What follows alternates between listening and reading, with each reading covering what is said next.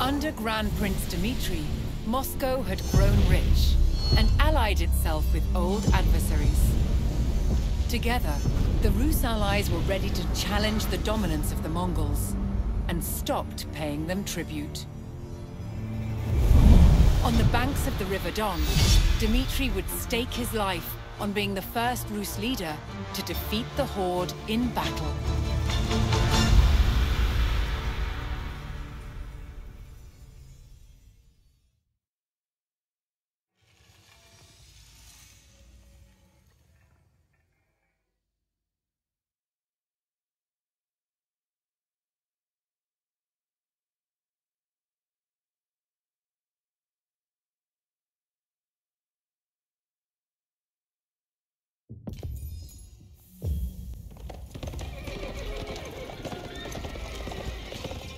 Arriving at Kulikovo, Prince Dimitry and his army would rendezvous with allied forces from all principalities loyal to Moscow. Together, they would challenge more than a century of Mongol dominance.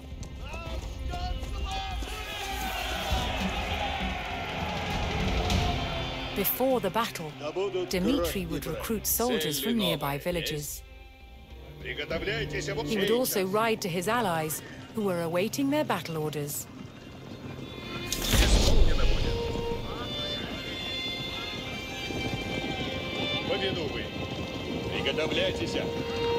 Живу службы ради. Долг есть бремя.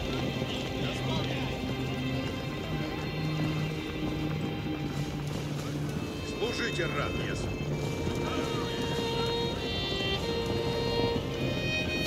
Будь честь есть. Конь оседлан, направляюсь, куда велено есть. The villagers pledged all the soldiers they could spare, strengthening Dimitri's position against the Horde. Долг есть бремя.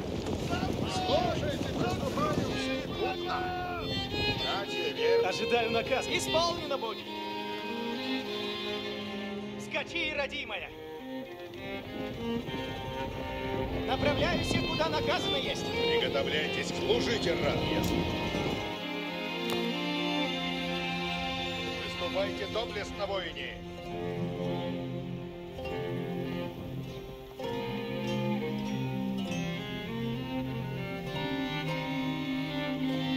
Сейчас. Варевник, скачу напряжь.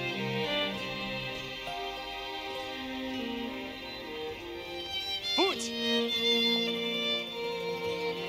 Направляюсь, куда велено есть. Куда наповинуюсь. Скачу напряжь.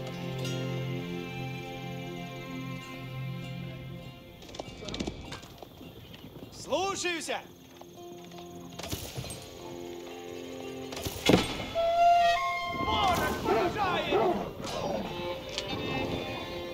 Идти надо по скору. Таков наказ есть. Восстанете, воине. Исполнено будет. Идти надо по скору. Таков наказ есть. Dimitry delivered the battle orders to his allies. They would take up position on the Smolka river fords and ready themselves for the enemy's arrival. With a loyal army assembled, Dimitry began the march north to meet the enemy in battle.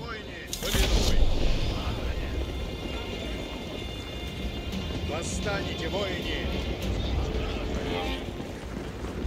Живу службы ради.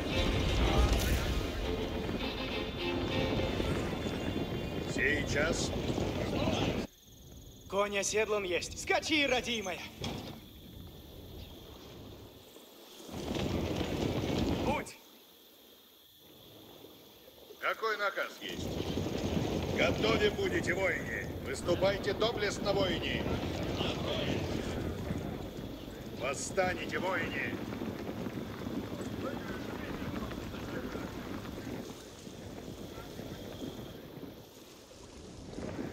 Служите рад, ясно. Поведу вы. Живу службы ради. Идти надо по скору. Таков наказ есть. Восстанете, воине! Ожидаю наказа. Сделано будет.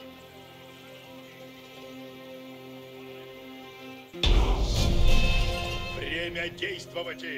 Фаревник готов наступ в путь. Dimitry would oversee the battle with his own detachment of fighters, moving to support any ford crossing that seemed at risk of being overwhelmed.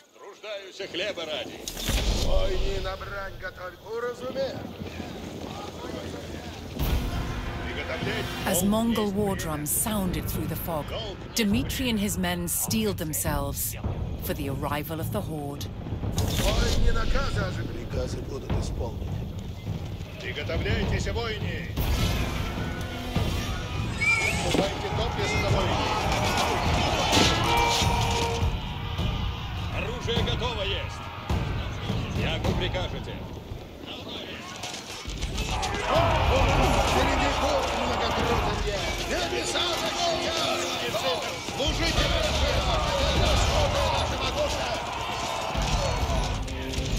Оружие судит правда! Ожидаем! The Rus were emboldened by this first small victory and stood firm on the Smolka River, ready for the enemy's next attack.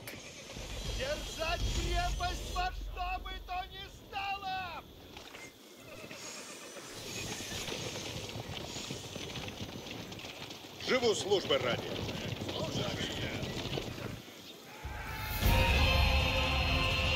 Civilians from the province, although unable to fight, vowed to construct defenses for Dimitry, should he need to fall back from the northern fords.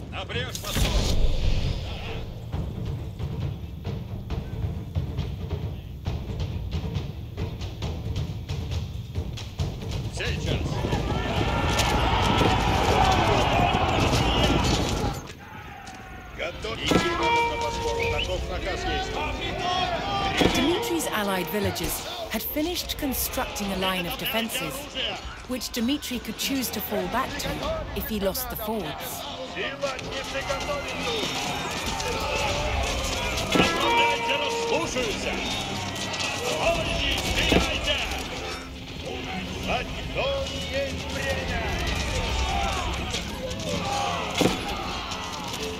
Оружие берите! Напрячь по скору!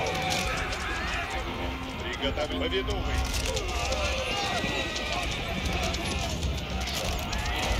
Оружие судит, будете надо на войне! Будет исполнено!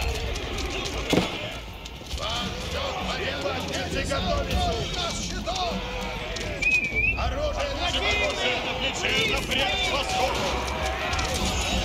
Рушаются крепости! Латницы, на коней садитесь! Выступайте доблестно, воины! Поведумый!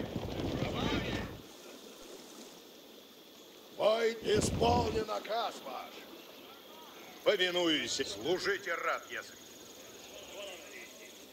Сейчас направляйте. Укажите цель мне. Каков? Восстанете, воины!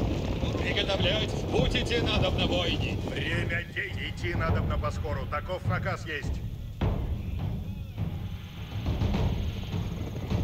Готов, если служите. Приготовляйтесь наказ. Воины готовы к брани! Готовы будете, воины!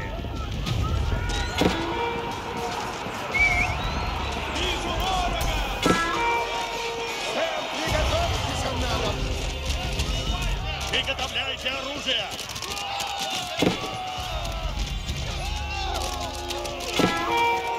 Стреляйте, когда готовы будете! Восстанете, воины! Восстанете, воины! Воины наказ! Воины, исполню наказ ваш!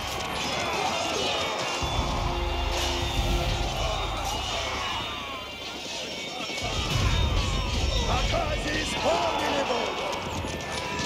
Будете надо, воины! Исполняйте. Dimitry and his Rus allies held the fords and eliminated the Mongol vanguard. While the enemy regrouped after the initial skirmish, the prince ordered the Rus to fall back to the hilltop defenses behind them. Приготовляйте оружие.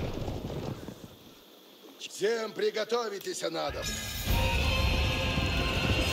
As they retreated, nearby Rus provinces mustered additional forces to Dmitry's side. Слушайте меня, воины. Приготовляй, идти надо на подбор. Оружие готовое. Слушаюсь. Всем приготовитесь, надо. Будете надо на бойне. Приготовляй оружие. Бойни на брань готовится. Готовы будете, воины. Приготовляйтесь. Выступайте доблестно, воины. Бойни готовится, повинуются наказом вам. Время действовать. Выступайте доблестно, воины. Исполнено будет. Приготовь. Служите, раб, если. Бойни накат, я выполню ваш приказ. Приготовлять сейчас. Повинуй. Восстанете, воин. Время действовать. Живу служба, раб. Вы будете, воины. Охотницы смели и готовы. Укажите цель мне.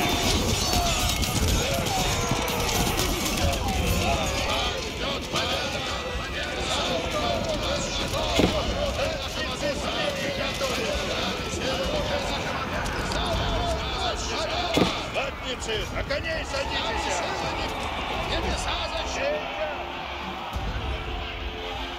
Латницы, наказ! Идти надо на поскору, таков наказ. Долг несть время. In planning to face the horde, Dimitry had called upon a cavalry detachment to stage an ambush. He received word that his reinforcements had begun to arrive and bided his time for the right moment to call them to battle. Повинуй, приготовление исполнено будет. Идти надо на поскору, таков наказ есть. Долг есть время. Сейчас. Выступайте доблестно, воины. In desperation, Dimitry called in the cavalry force, even though they were not yet at full strength. Служите, раб, Не вшатывайся, наступаем! Сияй, цель! идти надо на поскору, таков наказ есть.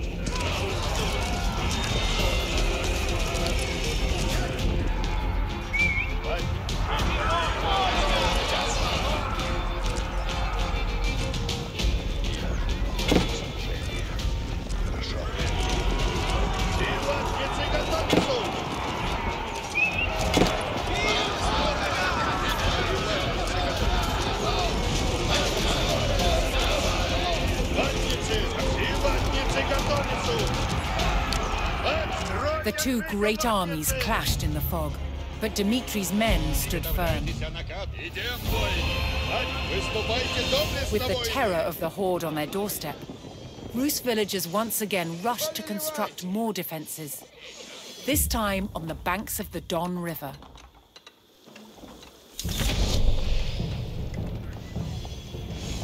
Направляй оружие на плече, напрежь по скору. Всем прикрытие! Ну-ка, Анаси, выступайте надо! Приготовьте, восстанете его. Оружие, сутис, приготовляйте оружие. Время действовать. Отступайте,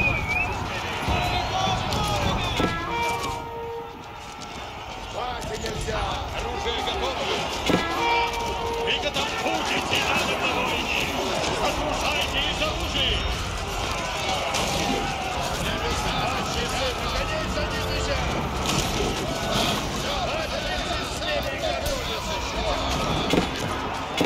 Живу службы ради.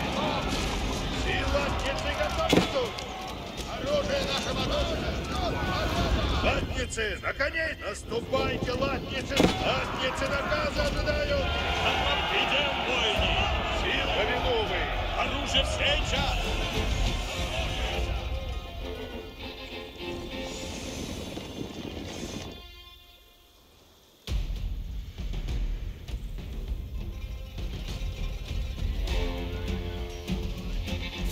Яко прикажете. Воины, готовясь к бойне, наступая, смерть следую наказам присно. Войни, наказы слушайте. Поведу вы. Восстанете, воине. Приготовляйтесь. Да будут бой, наказы исполнять. Укажите цель мне. Приготовляйтесь, воине. Отживу.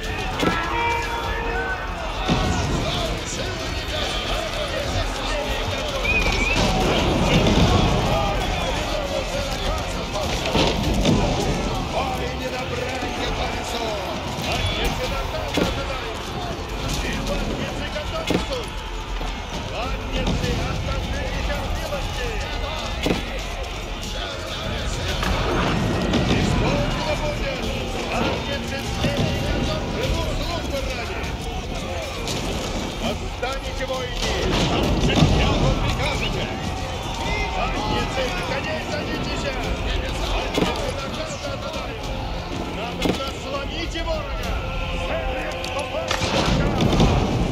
Задницы готовятся! Выступайте доблестно, воины! The Mongol numbers dwindled as the Rus struck down their ranks.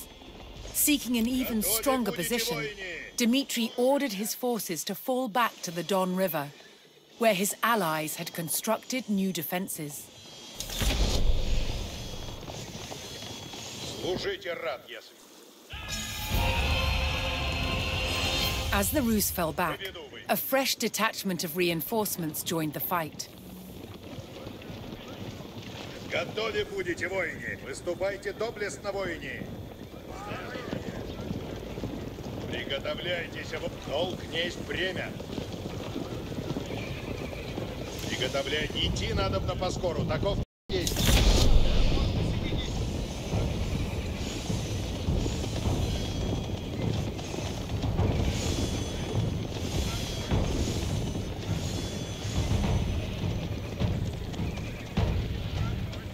Выступайте доблестно, воины!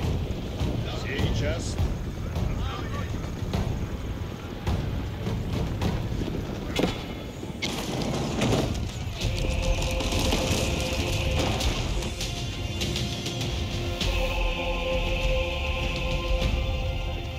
Исполнено будет.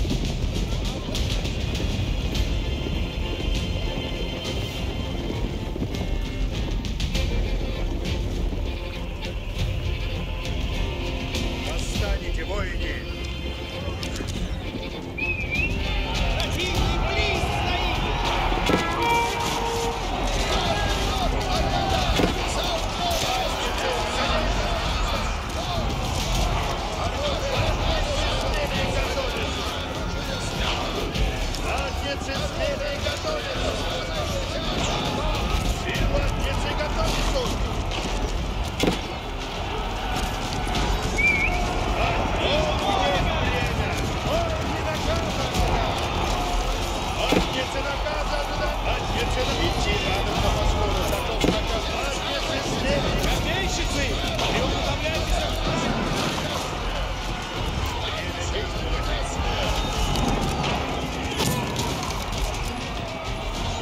With their backs to the River Don, the Rus held their ground in a last stand against their ferocious enemy. Поведу вы.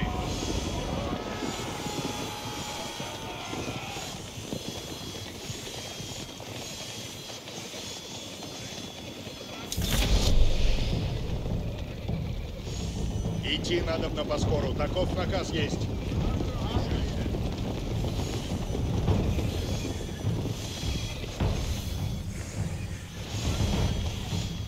Сейчас. Выступайте доблестно, воины.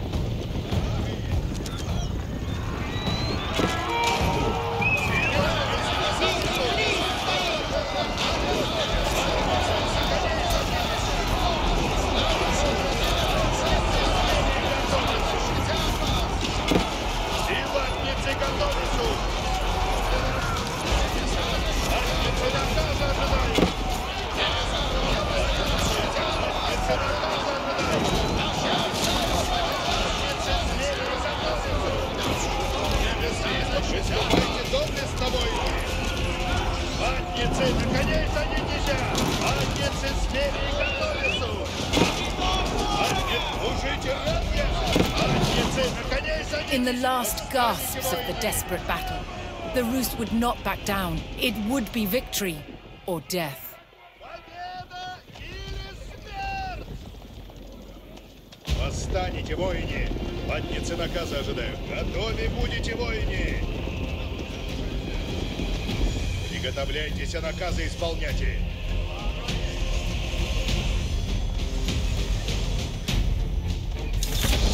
Поведу вы.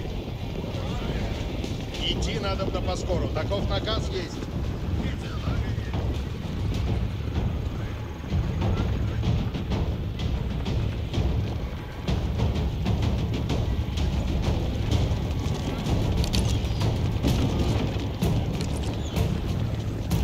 И кто же жив? Поведу вы. Уничтожайте противника.